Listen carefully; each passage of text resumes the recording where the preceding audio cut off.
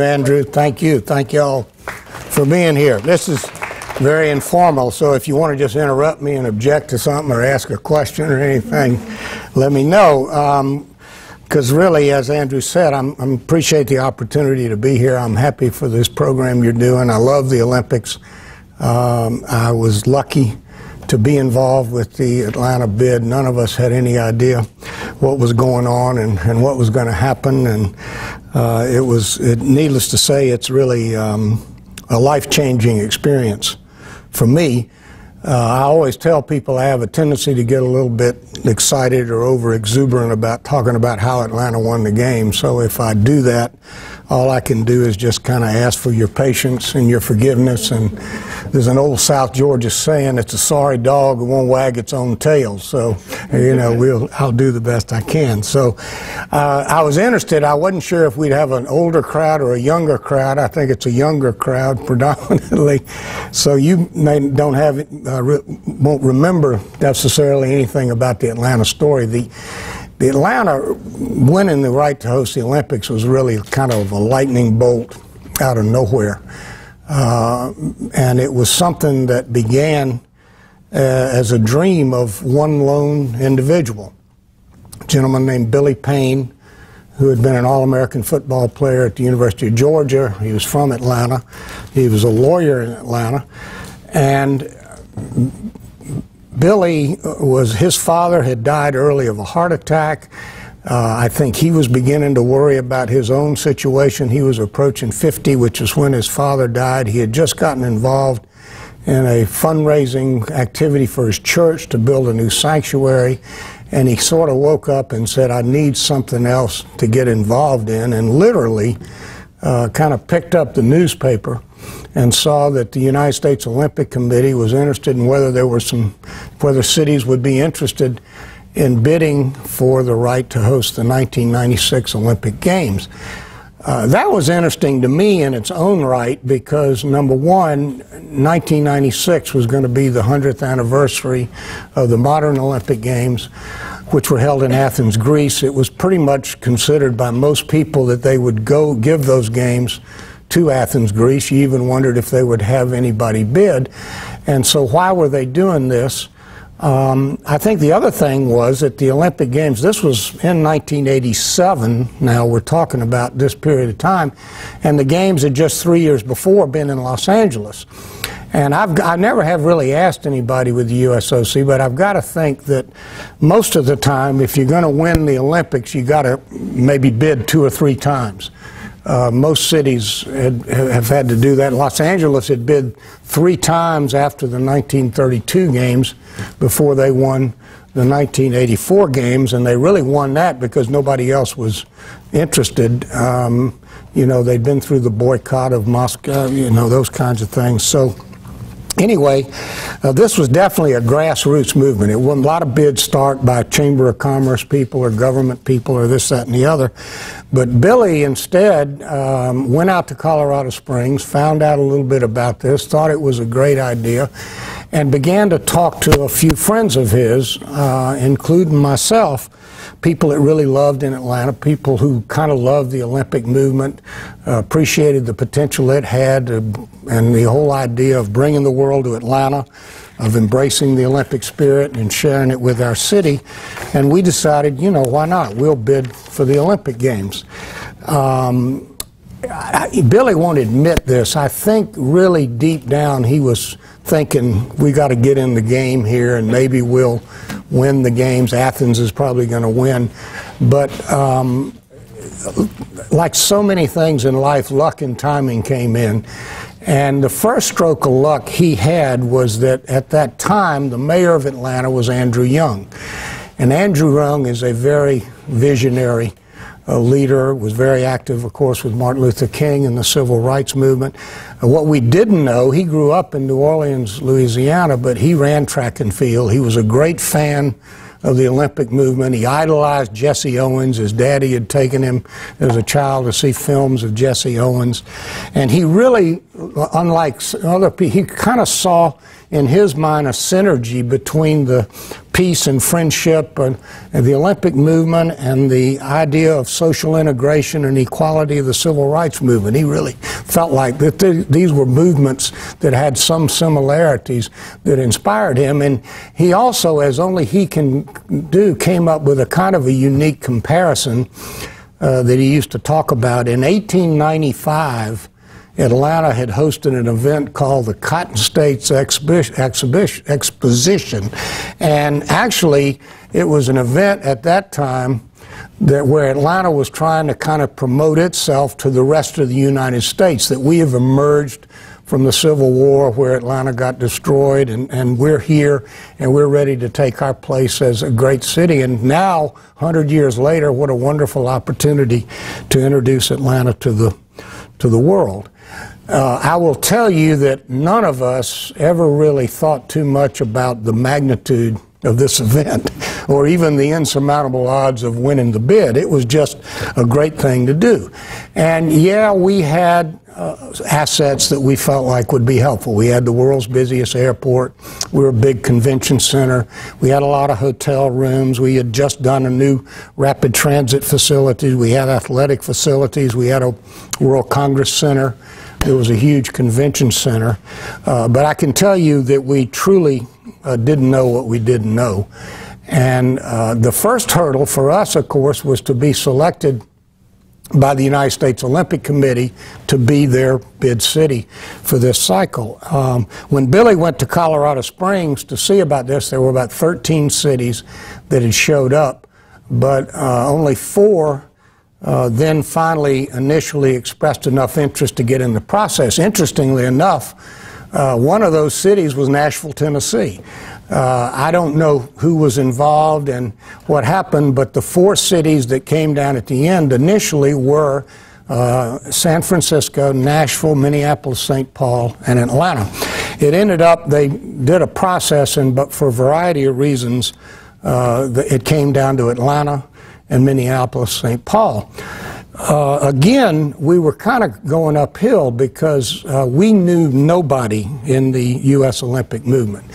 We didn't really have a lot of experience in Olympic sports. You know, we had baseball and football and basketball at that time, but we didn't know much about team handball or rowing or badminton or all those kinds of things. Whereas Minneapolis, St. Paul had already hosted an event called the Olympic Festival, which the U.S. Olympic Committee used to have in off-Olympic years just for U.S. athletes. They also were well represented on the U.S. Olympic Committee board. And I remember our first effort in this was sort of magnified the difference. We, 3 of us, Billy Payne and a friend of mine, Charlie Schaffer, and I went to Calgary for the 1988 Winter Olympics. We had no tickets, no credentials. We did have a hotel room. We were able to get a hotel room. We were lucky with that. We didn't really know anybody, and the Minneapolis people were staying in the U.S. Olympic Committee hotel. And the mayors of both Minneapolis and St. Paul were there, hosted receptions. And we were just kind of going around trying to scrounge tickets and see if we could meet somebody. We were lucky in the sense that there was a guy named Harvey Schiller, who at the time was the commissioner of the Southeastern Conference. They were based in Birmingham, and he had gotten to know Billy, and they connected, and he introduced us to some people, and so at least we kind of got a little bit of a start. But that's when we realized that so much of this process had to do with personal relationships. We got even luckier because through no effort of our part, it had just happened. The United States Olympic Committee had their board meeting in Atlanta the next month. So we were able to get this opportunity to host a wonderful reception at our high museum. We had this high school singing group that did a bunch of songs and things, and you know, it made a tremendous hit on the members. So we began to get some momentum with the impact that in April of 1988, Atlanta was selected as a city to bid for these games. when we thought about the obstacles for that bid, we had even more obstacles, I think, to overcome to win the right to host the games. Number one, as I mentioned, no city had ever won the games on its first bid.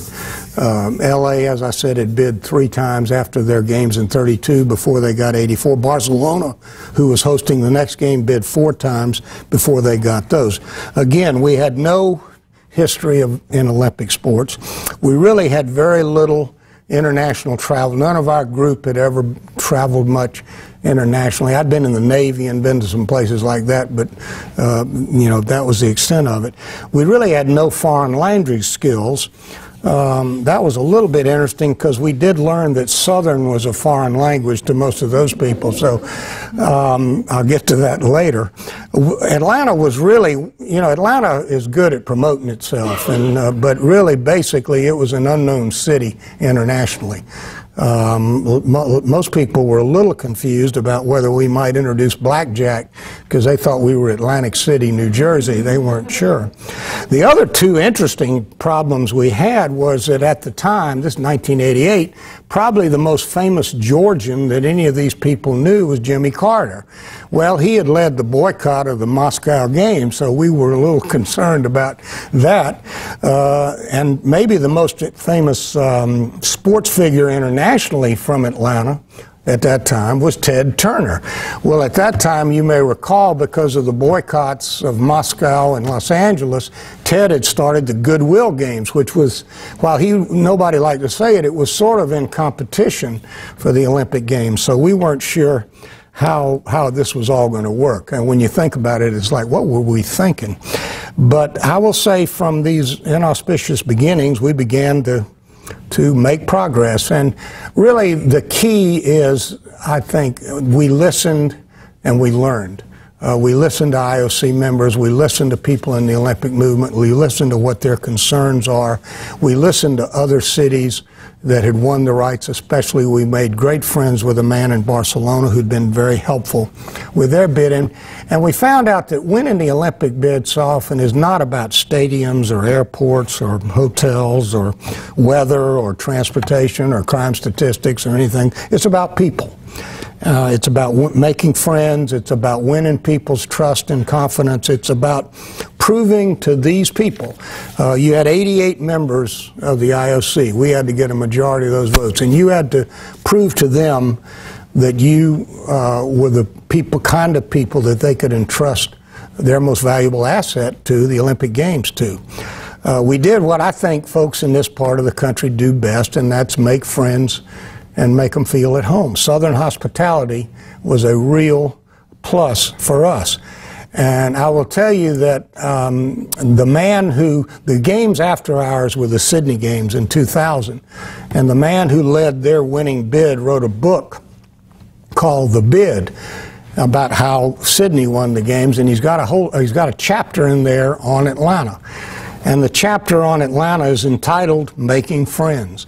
And there's a lead-in quote to that chapter from Mark McCormick, who, this is a kind of an old name, but he was probably the first genius of sports marketing in the United States. And the quote is, "All things being equal, people buy from their friends. All things being not quite so equal, people still buy from their friends. Make friends." And that was the key. So we really didn't have any kind of slick sales campaign. It wasn't like a Chamber of Commerce production effort. We didn't ever criticize the competition. We really didn't ask for votes. We just tried to get to know these people and learn from them. And one of the things we always felt like was key is that we were very humble in our approach, which probably unconventional for most American approaches to things. We were lucky George H.W. Bush was president then, so that kind of fit our motif. I better not get into politics. But, you know, I'll always remember there was a British writer that covered the Olympic movement. He was very skeptical of what we were doing, why we were doing this, but I'll always loved his definition of our bid, which he called the very essence of courtesy, modesty, and efficiency. And something that I used to, in talking to bid cities and talking to them about bidding for the games, the process has changed so much that a lot of things are different. But one of the things I always told them was resist the temptation to fall in love with yourself. It is so easy to get so caught up in how great your ideas are that you don't pay attention to what people are saying or what they're telling you about it, and being realistic about your strengths and your weaknesses, and learn and try to build on that. So the key to us is that we had, because I said people didn't know about Atlanta, we had to get members to come to Atlanta and show them what we had to offer. And we really began this effort at the Seoul Olympic Games in 1988. We were, of course, late trying to get anything involved in Seoul. We were able to get some credentials, but it was tough to get hotel rooms. We were in a foreign culture trying to figure out what we're going to do and how we're going to entertain members and take them to dinner and this, that, and the other. So we ended up developing something that we then used all through our campaign called the Atlanta House. And we sent a lady who did a lot of hospitality events in Atlanta over there. She found a house for us to rent. We got the local Hyatt in Atlanta to call the Hyatt in Seoul, and they loaned us a bunch of furniture to put in this house. We took the head bellman from the Marriott Hotel, a guy named Albert Smith, known as Smitty, who is he's one of these guys that every city has, who's a great ambassador for everybody that comes to the city. And he came to kind of just be the man about it. And we brought in 2 cooks. We had two ladies that went to the, we weren't too much into the Asian food. We had 2 ladies who went to the military base there every day to get our food, and so we entertained there every night. And it was a great way, it was a unique thing and a great way for us to begin getting to know people. So in the end, we were successful in bringing 65 of the 88 members to Atlanta, and we visited 84 in their home country. The only members we didn't visit were the North Korean member, for obvious reasons, Princess Anne, who doesn't accept members. I got a story I can tell. The member in Kuwait and the member in Saudi Arabia. Were you going to ask me a question? Yeah. How were you able to do this with, were you a lawyer at the time? Were you how were you able to do all of that? That's a great question, and I probably should have said that. Yeah, we were we never had more than 4 paid employees. And it ended up, we got started, and as I said, we didn't know what was going on, but we were beginning to travel some. Well, my law firm had, Billy Payne just quit everything. He went full time. He had made some money in real estate and just said, I'm going to do this and we're going to make it happen. My law firm had a sabbatical policy where you could take a 3-month sabbatical. So I took my sabbatical. I'd been working on the bid and doing a lot, but I took it during the Seoul Olympic Games, so I was able to be there for 3 weeks. But that's it. I ended up the firm loaned me to the bid committee. I took a year's leave of absence because we really had not focused on what the demands were going to be travel-wise. So anyway, so it was amazing. In fact, one thing I forgot to tell you about us being an unknown when we got started, and the Southern accent, is that right after we won the designation, some guy came up to Billy and said, listen, again, we're not sure where we're going to start, what we're going to do. He said, there's a meeting of all the European Olympic committees in Malta, and you need to go to this meeting. So he immediately, as Billy was wont to do, Charlie, you need to go to Malta. So I was working at a law firm, King & Spalding at the time, and I sent this was back in the days of faxes, and I sent a fax to the headquarters of the European Olympic Committees in Belgium. And, I said, I'm with the Atlanta, we're bidding for the Olympics, we'd like to come to your event, blah, blah, blah. Well, I thought it was fairly clear what was going on, but of course that fax went out on King & Spalding letterhead. So when I got to Malta, I got there and they had a big room, conference room with all the European countries, and I kept looking for they had a little placard, you know, and I get to the back and there's a placard there that says King and Spalding. And then that night a guy called me and wanted to take me to dinner. He had read the guest list. He ran a sporting goods company in Malta and thought I was with the Spalding Sporting Goods Company. So that was kind of where we were starting from. My other great story from Malta has to do with a southern accent. The member from Hungary, who spoke very good English and was very proud of his English. In fact, both of his daughters came to school in the United States. He does a great imitation of the first time he met me, which was in Malta, because he said he was walking down the hallway and here comes this guy, and I come up to him with a big smile and stick out my hand and I say, "Hey, how you doing? Charlie Battle, good to see you. How you getting along?" And he said he had no idea what I was talking about. He couldn't understand any of that. But I think, again, we began hosting members in town, and the volunteer, I can't emphasize enough, and that's why it's a great question, because the volunteer effort here was amazing. President Samaranch, who was the IOC president at the time, he visited us, you know, the next February. He always pays a visit. And by that time, we had gotten somebody to donate some office space. We had a small office in a building, and we were going to be ready to go. And we realized he was coming, but we had just now gotten our office space. Most of us were just working independently out of different places, and we didn't have any furniture or anything like that. And we were going to have, so one of our volunteers, she backed a moving van up to her house and moved her living room furniture into our office for his visit. Another great moment we had, we always took the IOC members to the Martin Luther King Center and to put a wreath on Martin Luther King's grave, and we were heading out to there at one point in time, and all of a sudden, it was like a lot of things. Nobody had remembered to get a wreath. So these two gals ran down. There was a funeral home about 2 blocks down. They ran down to the funeral home. They had a nice wreath in the window, and they said, "Can we borrow this wreath?" And so we borrowed the wreath. And those are the things that you have to do. I think there are a lot of experiences on the road. Most of my memorable experience have to do with swimming. I'm not big on swimming, but I did go swimming in the Danube River with the granddaughter of the member from what was then Slovakia, and it's the coldest I've ever been in my life.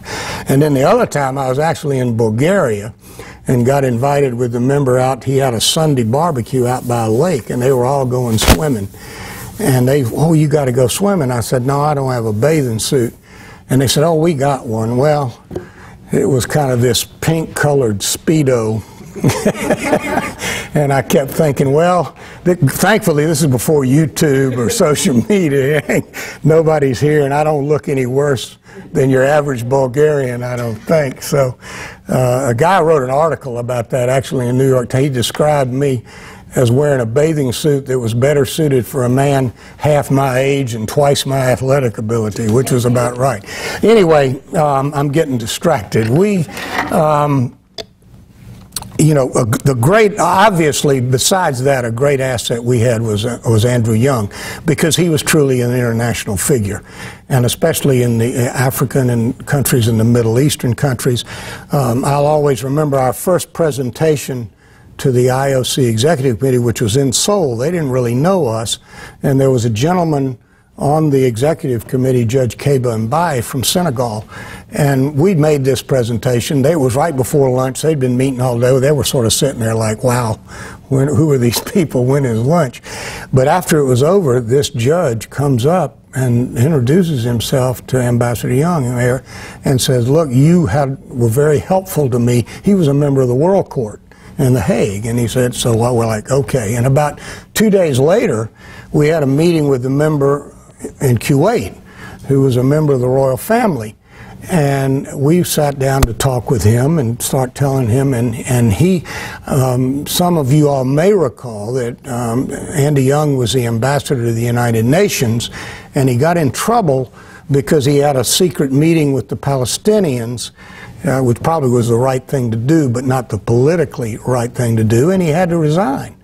And that position, this is before he had been a congressman and then done that, and then he became mayor. And the guy from Kuwait said, Ambassador, I just want you to know that my people will never forget what you did and how you tried to help in that situation, and I can assure you I will vote for Atlanta. This was really the first person that ever said anything. Now, the bad news is that Iraq invaded Kuwait about 3 weeks before the vote, and this guy got killed. So he was our one vote. Anyway, I will say another thing that was a challenge for us. As I said, we had to really kind of separate ourselves from Los Angeles. The games had just been in the United States 4 or 5 years before, and truthfully, we almost seceded from the Union again. We kind of tried to act like this is a whole different part of the world down here. We're an unknown and unique part of the country. But what we always told people that seemed to work is that Atlanta is farther from Los Angeles than Barcelona is from Moscow. But anyway, for whatever reason, again, I can't say enough about the luck and timing. We were up against 5 other cities, and for various reasons, I'll get to Athens, the key one, but you know, Belgrade, Yugoslavia, well, that was really a non-starter. That was kind of the old Eastern Bloc just sort of saying they had to be somewhere. Manchester, England. Well, the English tried several times before they figured out for the 2012 games, they're not going to give the games to England unless it's London. Now, Birmingham had bid. They weren't going to give the games to Manchester. Melbourne, Australia. We were scared that the Australians were going to nominate Sydney, and they probably should have. And of course, Sydney went on to win the next games. But if they were going to go back to Australia, it was more likely they were not going back to a city where they'd already been in 1956. So that helped. And then, of course, there was Athens, who made it to the final round with us. And the problem is the Athens people were just the opposite of what I talked about being humble. They were arrogant. They almost demanded that you have to give us the games. They didn't try to go about trying to give some other unique reasons. They demanded the games. So as a result, and then Toronto, which really in a lot of ways was our toughest competition because they were the most like us in that they were a North American city, going to do it privately, had a lot of facilities, and the leader of their bid was was an Olympic sailor. He ended up being the president of the Sailing Federation. So the problem is they got involved with some protests, as so many cities do. They had a group called Bread Not Circuses that got going up there.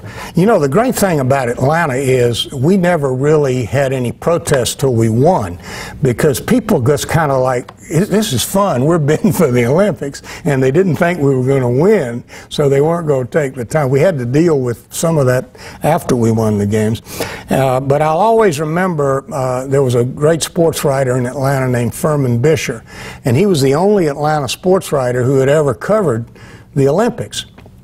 And he kind of was bemused by this bid. He thought this was very interesting and this was all well and good, but he didn't really follow it too much. He mainly just liked to go to the Olympic Games. That was his main. He didn't really follow the Olympics during the entire quadrennium period. And I never will forget, we were in Tokyo where the final vote was, and we had a little hospitality area. He came up there with this sort of look on his face. He said, you know something, I've been talking around the press room, y'all might win this thing. And so that was a good sign. But anyway, the bottom line was we won. And the other bottom line is there's no way we would ever win in the current environment because of the scandals that erupted after the Salt Lake bid, the money that's spent and everything else. You now, members cannot visit the bid city. You cannot visit the members in their home country. And it's interesting that these are all, you know, things that I think make some sense, but they end up costing cities almost more money. Everybody thinks that the wining and dining of IOC members is the most expensive thing. But now, because you can't do those things, everybody's hiring PR firms. They're making these exotic videos and doing all kinds of things like that. And to tell you the truth, I think there's more temptation for corruption in that environment too, because you don't have this, we're trying to make friends. It gets to be a little bit of a whole kettle of fish. So anyway, we won. And again, now we had less than 6 years to organize the games. None of us knew, none of us could imagine the magnitude of that event. And I mean, you all know that. I think it's been said it's like hosting 26 world championships in 16 days. People have said it's like putting on 6 Super Bowls. It's and you know, it's amazing when you think about the event, the preparation, and all that goes into it. And now they have over 7 years. We always used to compare it of 6 years of preparation for 16 days. It was like what Jesse Owens said about winning the gold medal in the 100 meters in Berlin. It's a lifetime of training for just 10 seconds. But, and the other thing that was interesting is obviously, you know, Andy Young we only got him to agree for all of his enthusiasm to bid for the games if we promised him there wouldn't be any taxpayer liability, that we would be able to do this with private money. And so that was our biggest challenge, but we felt some comfort in the Los Angeles model, that they had been able to do this in 1984 and end up actually with a significant surplus. Well, that was very misleading because in many ways, the Atlanta games were twice as big as the Los Angeles games, and we were doing it in a city about 1/3 the size. We had 58 more countries involved than they did, predominantly because there was no boycott and the Soviet Union had collapsed into several. We had almost twice as many athletes, 10,800 to their 6,400. Biggest challenge, twice as many media. They had about 10,000 accredited media. We had almost 20,000. 4 times the budget. You know, they did their games for about $500,000. Ours were almost $2 billion. And the IOC, there was no guidebook. There was nothing that tells you how. They sort of just throw it out there and say, here, go for it, and then start asking if you spend a lot of money for stuff they want you to do. So that was without question. As complicated as the event is and as much work as it takes and everything, our biggest challenge was just making sure that we were able to raise enough money privately to put on the games. And the big problem with that was now they require a government guarantee. And the good thing about a government guarantee is that, you know, it enables you to spend your money in a rational way, to plan and do things, you know, as they need to be done. We were in a position where we really couldn't spend money unless we knew we had it. And this really came to the fore and actually cost us in revenues when it came to the TV rights, because the biggest expenditure we had was our Olympic Stadium. And that was about a $325 million stadium that we were going to have to build. And in order to get started on that, we needed to get a line of credit with a bank. And in order to get a line of credit, we had to have that much money committed. So the only way we were ever going to get anything close to that initially was to do the TV rights. And U.S. TV rights are huge. But the experience in Barcelona in '92 had not been that good. We were coming in right. It was in life.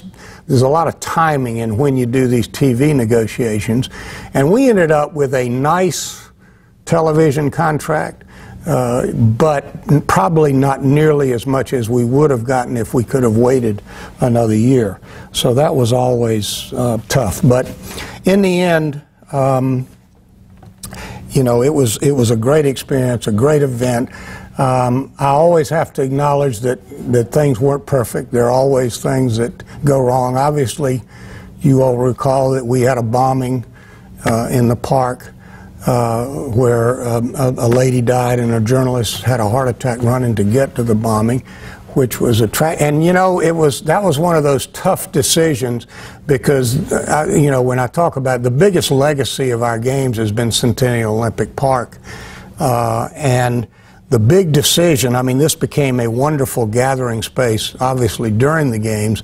And the big decision for that park was, should we make that a secured event, put a whole fence around it, have a mag and bag, make people do all this? And we decided that that would kind of defeat the purpose. And of course, you can now say in hindsight, but you know, they came very close to catching that before it went. But, you know, to me, there was a one of Andy Young's greatest speeches was when we reopened the park 2 days later, because even after the bombing, we had more volunteers show up the next morning than were supposed to show up. People really came back and said, we are not going to let this stop the game. So that was a tremendous thing to show that kind of commitment and that kind of spirit about the games.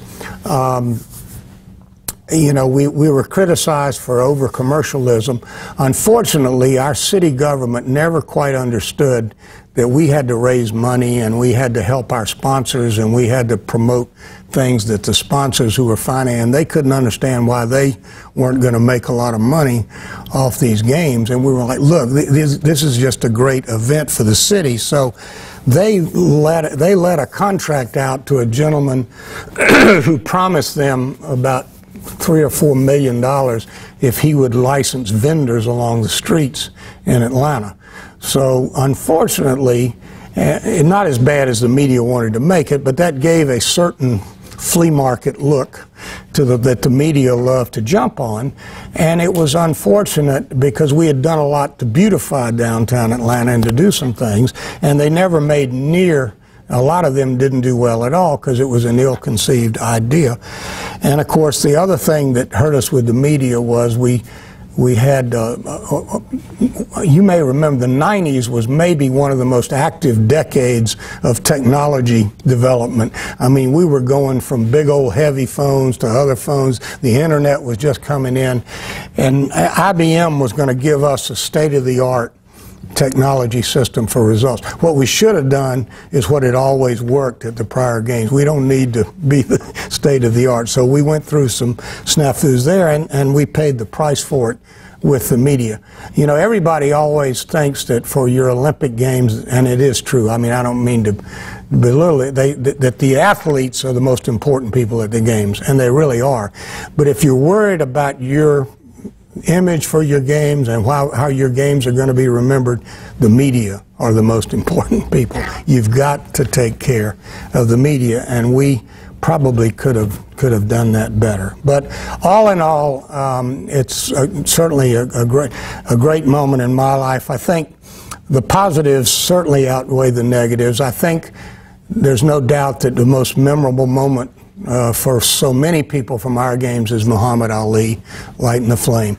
I'm amazed that we were able to keep that a secret. I think 3 people knew it, and we held on. But it was really bigger than I even imagined it was going to be. And I know there was a speaker here earlier talking about Muhammad Ali, but that was a great moment. I will tell you on a personal level that one of my great moments in the Olympic Games, I happened to be in charge of medal ceremonies. And it was decided, you know, Muhammad Ali had either thrown away or lost, or for whatever reason, and he no longer had his Olympic medal from the 1960 Olympics in Rome. So it was decided that they were going to give him a 1960 medal. And this was interesting, but it was kind of done at the last minute, and we didn't have a 1960 medal, and they had one in Lausanne, Switzerland. You know, when they could get it here. We got lucky. They had one in a museum at the Coca-Cola Company. They're the biggest long-term sponsor of the Olympics. So I never will forget. The other thing that got to be a little controversial is, of course, TV runs everything. And NBC decided that it would be best to award this medal at halftime of the Dream Team final basketball game, because that would be a huge crowd. And of course, this totally irritated the boxing people, understandably, because he had won his medal in boxing. But we had to arrange a little ceremony. I never will forget, I wish I had a picture of this, if I had any pictures of anything. This medal came over in a little box from the Coca-Cola company, and it was kind of crumpled up, and I can remember ironing the ribbon in my hotel room. And then we got over there and got some of the medal people, and Samaranch gave, which was, it was a great moment anyway. And then, he had ridden down. He was suffering from Parkinson's and couldn't move real well. He had come down in a motorized cart, and then President Samaranch, who gave him the medal, and I were going back to a freight elevator to go back up, and in he came. And I'll never forget. He came riding into the elevator and he kissed his medal. Those are wonderful moments. But anyway, that's too much. But, we had great sports competitions. We had full venues. We had a festive atmosphere. People had a good time. For all the problems, I don't think I've ever talked to anybody who went to the Atlanta Olympics that didn't have a good time. At the time, we sold almost 9 million tickets, which was the most ever sold until London. London finally sold almost 10 million. We actually sold more tickets to women's events than Barcelona, the prior games, had sold to all events. And we got a lot of new sports facilities, and we had good use of temporary facilities. And I think we were creative in the sense that we converted things into another unit. Our Olympic Stadium was made into a Braves Stadium, and it is now, to make that, we were a little worried because the Braves were going to leave, but it's now the football stadium for Georgia State, so it continues to be a good level. The only white elephant that we ended up with was tennis. We did the tennis out at Stone Mountain, and they just never could quite get any synergy to make it's a big event, and that didn't work. So we're proud of what we did. We're proud of the Atlanta Olympic Games. It was a wonderful moment for our city and for all the people of our city. And the good news is we did come through under budget. We had about a $2 million surplus left over. It was close, but we made it. And we ended up with wonderful legacies. As I said earlier, our biggest legacy is the park. The park has become an ever-improving space now, and they've just finished another great improvement to it. But what it's really been is a catalyst for over $2 billion of investment around that area now. You've got the aquarium, the World of Coke, the National Civil Order and Human Rights Museum, the College Football Hall of Fame, all of those things. We did major infrastructure improvements. Atlanta had 2 bond issues for infrastructure that had failed. And after we won the right to host the Olympics, we had another bond issue vote, and it passed.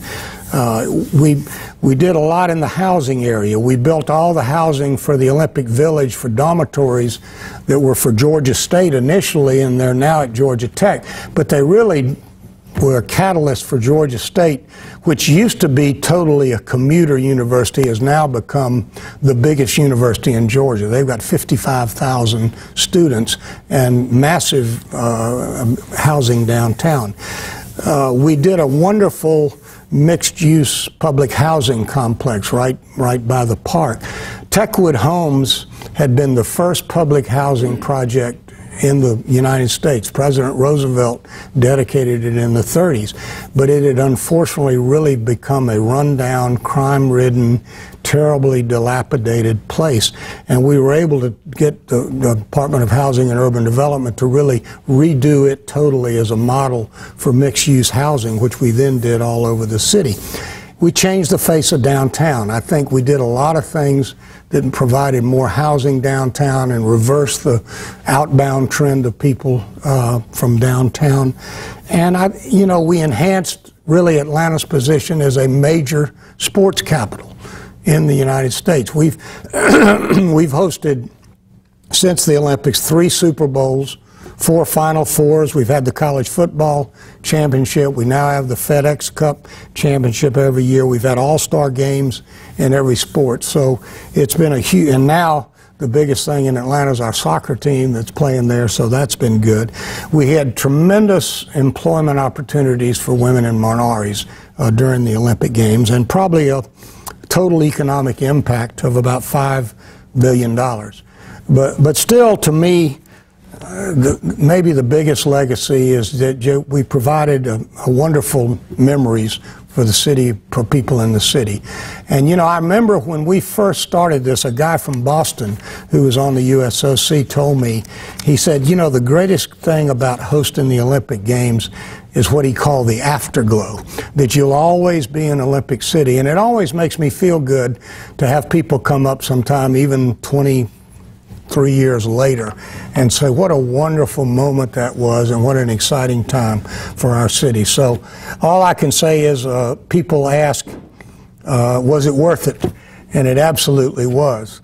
I know you all are getting ready to have a presentation about Rio and the question of was it worth it? And we'll admit the Olympics are going through a challenging time because it is a hard decision, and it is hard. And cities spend way too much money now and don't do it wisely. Andrew shared with me an article that Christine Brennan wrote in USA Today yesterday about that many cities end up in frustration, disorganization, white elephants, and red ink. And this has become especially true for the Winter Olympics, because the Winter Olympics even are smaller but have some huge expenses involved, things like bobsled runs and this, that, and the other. And she has an interesting recommendation that she thinks they ought to rotate around to major cities that have hosted the games for 3 years, and then maybe every fourth Olympiad give it to a new city. There's been a lot of talk about that. I still think it's something that's worthwhile. You just have to plan it right. You have to be realistic about what you can do and what you need to do. I think the IOC was brilliant in giving the next 2 summer games at one time to Paris and Los Angeles. And I really hope they may do that with the Winter Games. If they can keep Stockholm in, they need to go back to Europe. And I tell you who's waiting in the wings and who's ready to do it is Salt Lake City. And they could maybe do something like that. Frankly, I hope nobody from the IOC watches this, but what they ought to do is really, the event has gotten so big and so complex and the whole movement is so different that they ought to just not have the members vote on it. It ought to be more of an executive decision to me about realistically how does this fit into the city's plans. And the IOC is trying to do this. They're trying to emphasize legacy. They're trying to emphasize good management on this. They're trying to, they're giving more money to cities, and they need to. The IOC has got a lot of money, and they earn a lot of money, and they ought to be more helpful if they want to keep it going. But these are all my personal opinions about it. But anyway, thank you all. You've been very patient. You've been very kind. I appreciate you letting me take a walk down memory lane to remember all this. I got here a little early this morning, and so I rode by the Parthenon. I was hoping I'd kind of get inspired by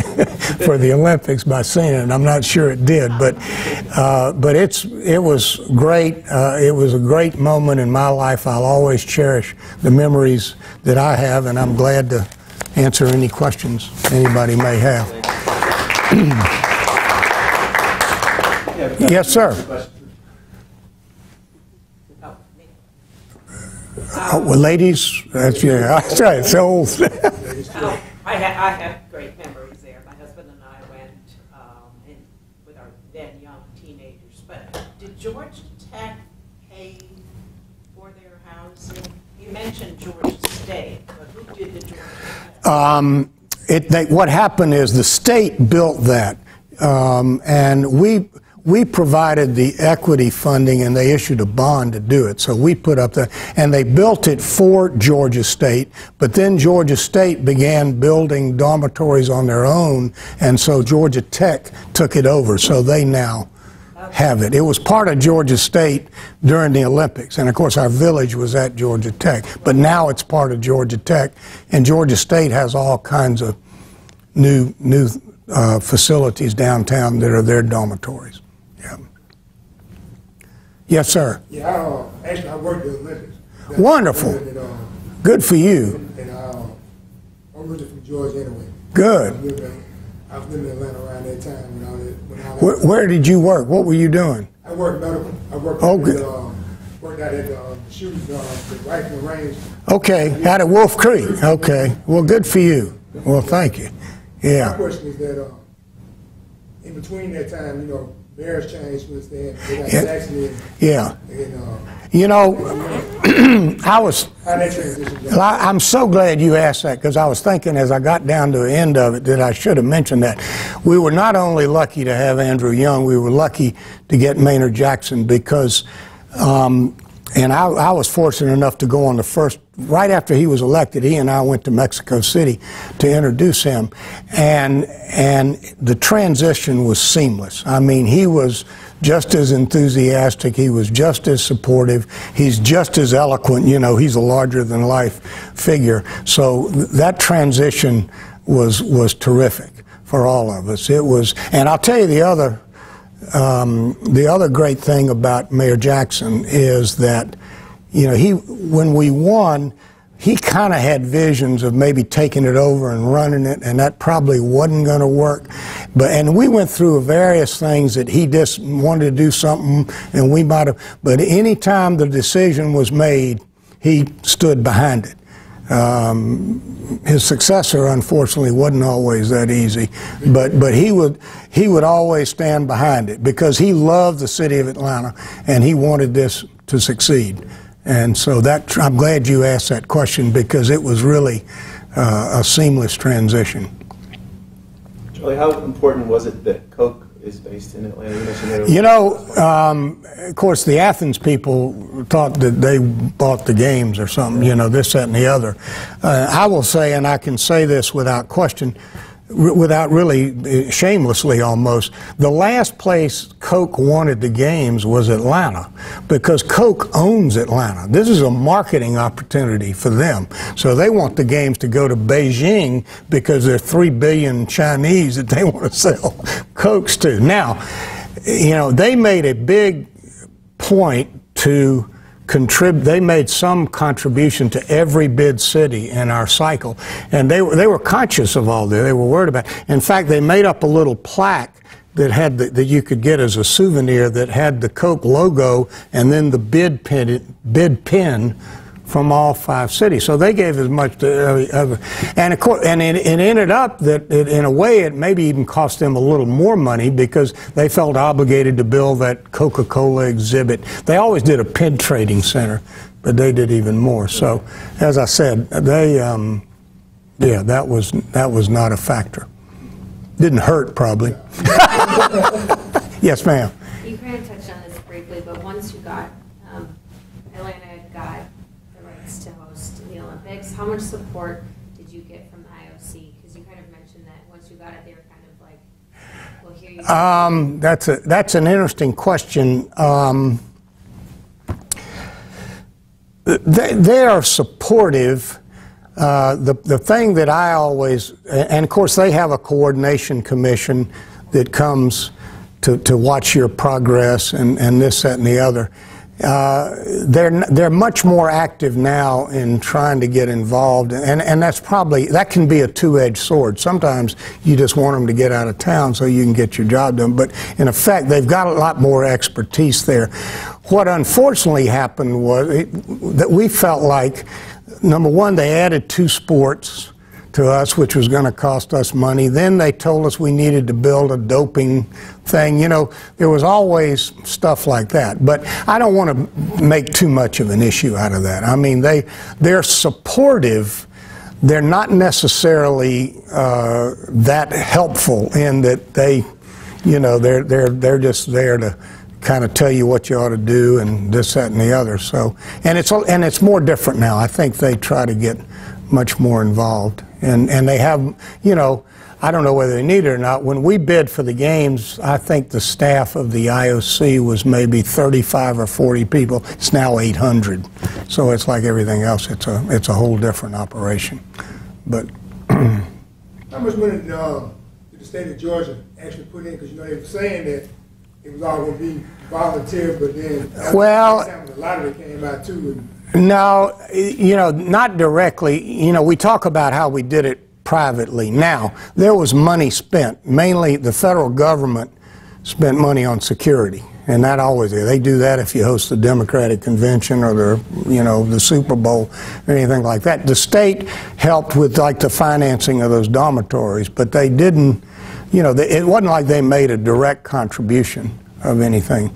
Sadly, we used to laugh that our government help was directly inversely proportional to how close you were. We got the most from the federal government, second from Georgia, and the least from the city. The city was, and I don't blame them, the city is tough because we had to enter into a contract with them. They made us pay them for using the police force and security and this, that, and the other, and that was something you had to heavily go. And I don't blame them, but it was, we were, as I said, struggling all along the way. But basically, we were fortunate that the support was there all along. You said the final vote was in Tokyo? Final vote was in Tokyo. Was the decision already made at that point, or did you do a big presentation? No, we did it. No, good. We did. It's interesting now. You can watch it on television, and you do a presentation, and they actually have the vote on television. And it's like a lot of things. They vote until somebody gets a majority. They throw out the lowest one. In ours, we made the presentation, and then you watch the others, and then they sit in a room and do the whole thing and then walk out. Now, we had a wonderful lady who was very supportive of us. I feel sorry for her because she lives in Venezuela. She's about 96 now. But so when they came out, she told us that depending on what side of her neck her scarf was on, whether we made the finals. Even the members don't know. What happens is they vote till they get down to the 2, and then they vote, and then nobody says anything. Even the members don't know until the announcement. So all she knew was that we had made it, but when she came out, we at least knew that. And then they all march out. And yeah, it was an interesting, the vote cycle is interesting, and I didn't say this, which is very important. The most important thing in this is you got to survive the first round, but then you want to be everybody's second choice. So it's, it's not like some guy says, well, I'm going to vote for Melbourne, and you say, well, great, well, look, keep us in mind, that kind of thing. Because, and of course, these people, there's one member who swears that she was able to successfully vote for every city one time, so she could tell all of them she voted for them, because you can, okay, we had one round, Belgrade went out. At the end of the first round, Athens was ahead. It was like 23 to 19 to 17 to 14 to 11 to 5. Belgrade had 5. The second round, Manchester went out, but Melbourne went ahead of us. We ended up gaining like 2 votes. They ended up ahead of us. So they were second, we were third, Toronto. The next round, Melbourne went out. So again, it was like somebody wanted to be able to look somebody in Melbourne, and say, I voted for you. Then Toronto went out, and we beat Athens 51 to 35 in the final vote. You made a movie or a documentary about that? No. Sadly, no. And nobody's written a book.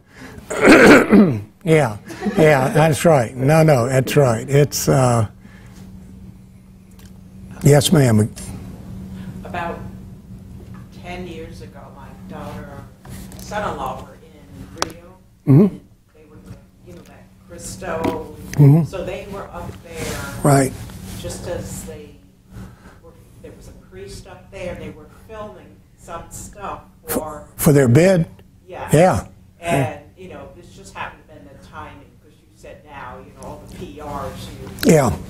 I'll tell you, Rio, I actually was consulting with Chicago, who was bidding for that cycle, and that was tough because at the time there was no chance because the USOC and the IOC were crosswise on a variety of issues. But Rio did a magnificent job of parlaying the first games in South America. That was what they were really able to do, that it's been to all these continents and it's never been to South America. Interestingly enough, Andrew mentioned that I'd been on the evaluation commission and went to 11 cities one time that were bidding for the 2004 games. At that time, both Rio and Buenos Aires were bidding, and Buenos Aires was much the better bid at that time. This was in 1997. In fact, they made the finals that year. The final 5 cities that year were Athens, Rome, Cape Town, Buenos Aires, and somebody else, Stockholm. Yeah, they were much the better bid, but they didn't know how to promote it. Buenos Aires is a fantastic city, and they've just done a good job hosting the Youth Olympic Games. But anyway, so it's all interesting. When they're voting, do they vote on the criteria? Like, do they get a list and vote each bid individually, like say like transportation? No, they. Or is it just? It's just city. Yeah. And now it's done electronically. Yeah, they just push a button for some city, and you know, you really can watch all this on television. You can see it unfold, and then they say, okay, Chicago's out. And you know, one of the crazy things it can be, I talked about, we were talking about London won in 2012. Everybody thought Paris was going to win. They didn't do, London had a much better bid. They had a great big leader in Seb Coe, who was an icon in the Olympic movement. But Madrid was sort of the dark horse. And you know, who was Moscow? Moscow went out. This is when New York was bidding. Moscow went out first. Then New York went out. And then Madrid lost by 1 vote. And one of the IOC, you had it, he went on and wanted to re-vote because he said he'd made a mistake, that he had hit the wrong button. And they lost the Olympics by a mistake. I mean, it's possible. You don't know who he pushed and what happened, but they wouldn't let him re-vote, and I'm convinced that it was a Madrid vote that then went to London, and then London, or maybe went to Paris. Anyway, yeah, that's what's a little scary, is when you think about. That's why I'm saying the decision. You know, it's just a different point in time now, that it probably needs to be a little less whimsical, if you want to know the truth. The way Nashville is growing, I could see that there would be maybe a community effort here in 20 years or something to try to, like, what are the things that a city, what you know about Nashville, like, what do we not have, like international flights or enough hotels, or what are the things? I don't know what all you've got there. Yeah, no, yeah, I mean, that's, I don't know what your facilities are. There's, you know, the biggest problem of any Olympic Games is transportation, because no city has built to do that. One of the things that was an outgrowth, really, of the Atlanta Games is this idea of Olympic lanes. You know, they now do Olympic lanes. But, yeah, it's, but I'm saying you've got to, you know, I don't know what, you've got to have a certain number of hotels. I mean, they've got requirements now as far as hotels. And then, you know, it's obviously, do you have a big convention center or anything? Yeah, we just built a good convention center, but we don't have public transportation to speak of. No, see, that'd be tough. And, you know, what I wish we had done in retrospect is created a media village. Because it makes it a little bit easier, because that's where, I tell you what was ironic in talking about issues in the media, because the media killed us, really, in a lot of ways about a lot of things, but it ended up the park, which is by far our greatest legacy, which was really an afterthought. Nobody thought about that park until we'd been to a couple of other Olympic Games and seen what happened. It didn't start till 1993. But the park was in this area. There was old abandoned warehouses and unused businesses and not much going on. But it was right between a building called the Inforum, which is this big which was our main press center, and the World Congress Center, which was our TV center. So that was going to be our transportation hub. And so it was going to be perfect, because the media kind of goes in and out from there, and that was going to be our hub. Well, when we built the park, we then had to move the transportation hub to the Civic Center parking lot. So we were about 2 or 3 miles away. And that was just enough of a skip to really screw things up. I tell you the other thing that we didn't realize, we thought we were so lucky because we had like 16 venues in this, you know, 1.5 mile radius. Well, truth be known, that's probably too much. You know, you got to think about moving people and what all that means as far as getting people, you know, in and out. I was thinking, I know you had a session on flags and anthems. I was thinking about great moments, and of course how important. When I think about it, because I was in charge of Victory, it was one of the things I was in charge of. That's probably one of the places where you have your biggest margin of error. And the worst thing that could happen is if you do something wrong, because you're dealing with nations and their national pride and everything. And one of the tensest moments I had was we had had a meeting of all the National Olympic Committees in Atlanta in 1994. And we had gotten them, we had played their anthem for them, we'd showed their flag, we'd done all this and gotten them to sign off on everything. Well, you will recall that early 90s was when apartheid was falling in South Africa and everything was changing.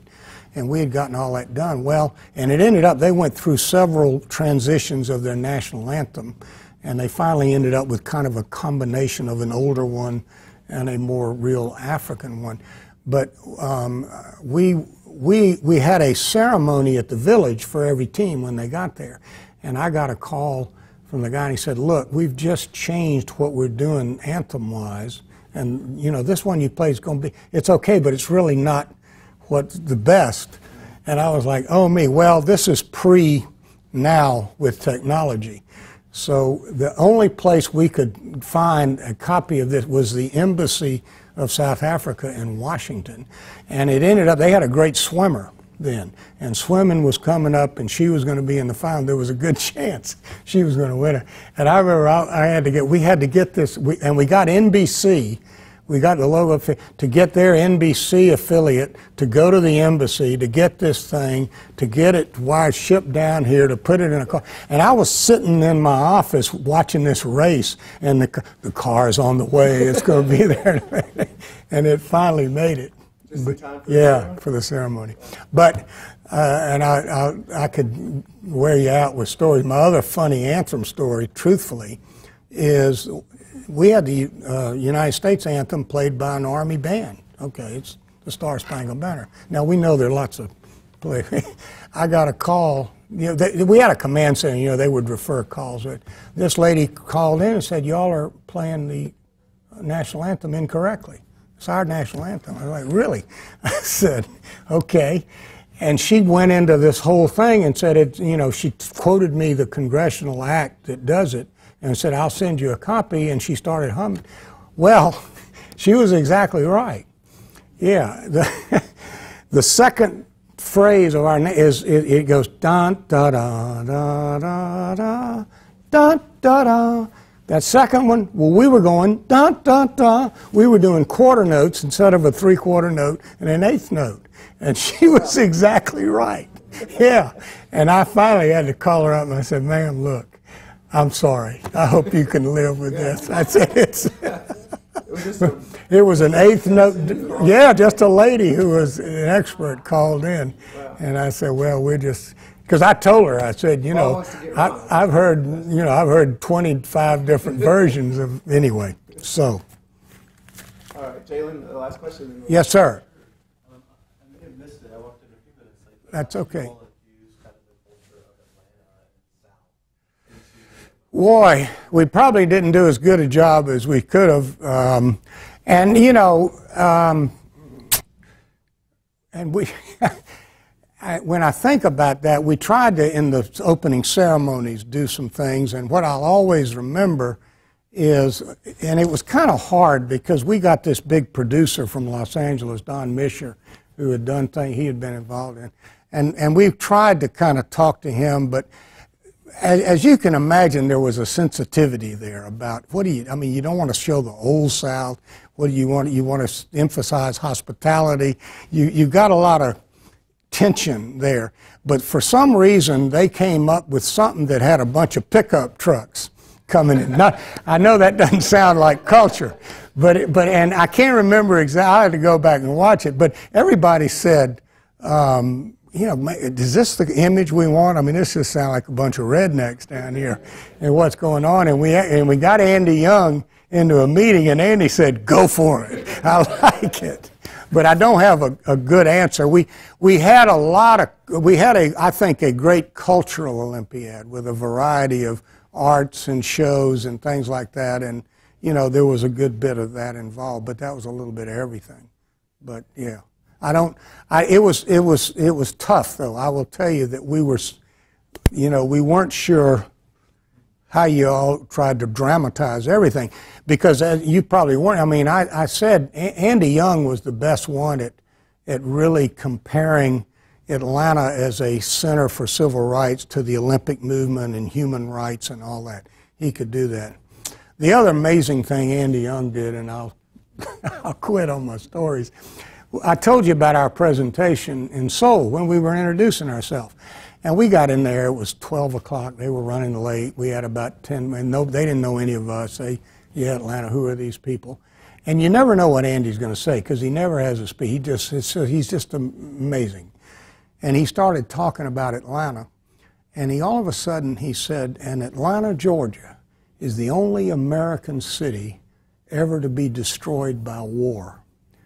Well, I would have never thought of that, but these people from Europe and around, all of a sudden they were like, whoa, really? Because, they think we're all fat, dumb, and happy over here and nothing ever.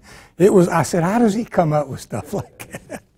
It's interesting. Anyway. Well, thank you. We could listen to your story. Thank you. Thank you all for being here. It's been my pleasure.